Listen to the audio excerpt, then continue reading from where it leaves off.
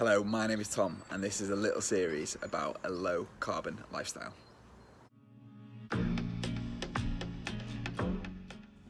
Sometimes this whole sustainable living can feel well intimidating, whether it's thinking you need to buy an electric car or install solar panels on your roof.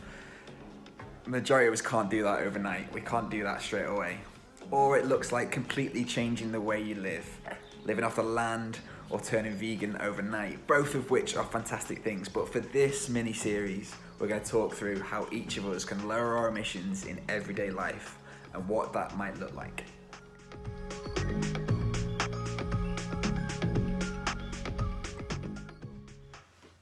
Okay, episode 1 of Low Carbon Lifestyle coming at you from week 2 of the COVID-19 quarantine. Isn't this a mad world we live in now? We've got to get out of this in a place where we can respond to the climate crisis as well. So I'm going to talk a little bit about that and ask you some questions. Episode 1 of Low Carbon Lifestyle starts with a little question. How much CO2 do you emit? How do you even work it out? Can you give me an idea? Is it 10 kilograms? Is it 10 tons? Is it 200 tons each year? How would you do it? And if you knew how much you did, could you set a target for reduction? If we need to reduce emissions each year, year on year, by 5 or 10% around the world, what can your target be? With all this climate stuff, we can often get a bit overwhelmed by all the new stuff happening. There's new articles to read every day. There's breakthroughs we see all around the world. There's also disasters we read about all around the world. And we can all think that someone else or some technology somewhere will save the day and it'll all be all right. It's kind of half true, you know. There are big advances being made every day that we have very little involvement in. The electricity grid in the UK and around the world is getting cleaner. Cars are getting more efficient. Even the gas that we burn in our boilers and our stoves might one day get cleaner. But in my opinion, that won't be enough to meet the reductions we need. So I need you to start counting and to start setting a target. So how would you count? How would you go about doing this? There are loads of calculators out there, some of which I'll link below this video, and that'll give you a little idea of where we're up to. I've even done a little spreadsheet to work out my household, my family's emissions, and I'll link a simplified version of that below.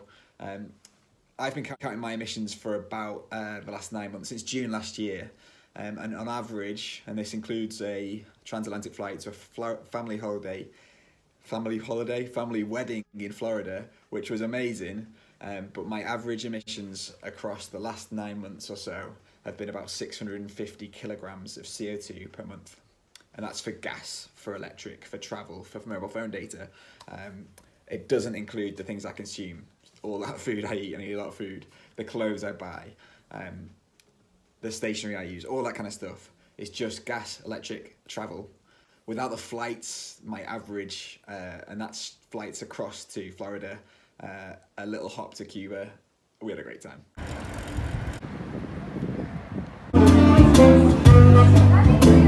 Without my flights, it would be around 450 kilograms per month, which is pretty extraordinary. A rough estimate for how much we'll need to live off by 2050 is less than 1 ton for a year. I do that in a couple of months at the moment. I've got significant reductions to make. And one of the things about reducing now is it's like compound interest. It's so much more valuable in 30 years' time than it would be reducing in 30 years' time. So everything we can do now is great. If all that is a bit much to get your head around, remember this simple rule of thumb. For every unit, every kilowatt hour of electricity you use and every kilowatt hour of gas you burn and every mile you drive, you more or less emit 250 grams of CO2. It's simple. It varies a little bit depending on your car and how big your car is. If you're driving a Range Rover, quit, scrap it, get rid of it, get a simpler car, get a smaller car straight away. If you're driving a little car, it might be a little bit less. If you're driving an electric vehicle, it might be 90% less. But that rule of thumb, every kilowatt hour of electricity you use, every kilowatt hour of gas you burn, and every mile you drive is around 250 grams of CO2. So can you count? Can you look at your bills? Can you look at your mileage and come up with a figure? If you can, you've got a baseline. And from that baseline, we can set a target. And if that global target is 5% reduction a year, then maybe I'll set myself a 10% reduction year on year. What could you do? So if I use 10% less electricity this year, we'd save 20 kilograms of CO2. That's brilliant, that's great.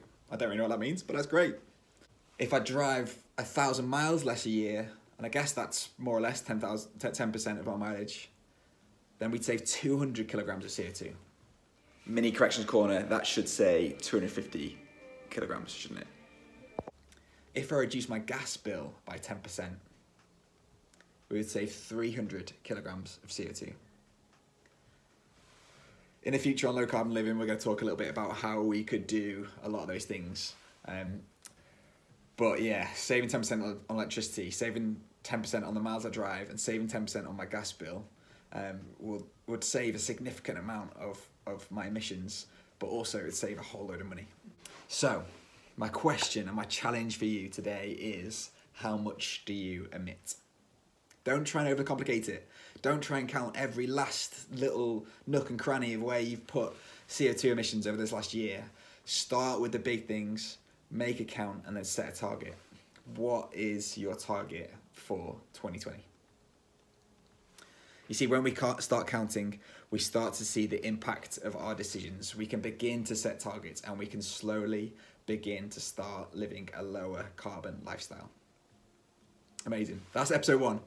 I hope you've enjoyed that. Episode 2, we'll talk a little bit about how you can reduce emissions of your electricity. Later on in the week, we're going to go and hopefully drive an electric vehicle for the first time, which is so exciting.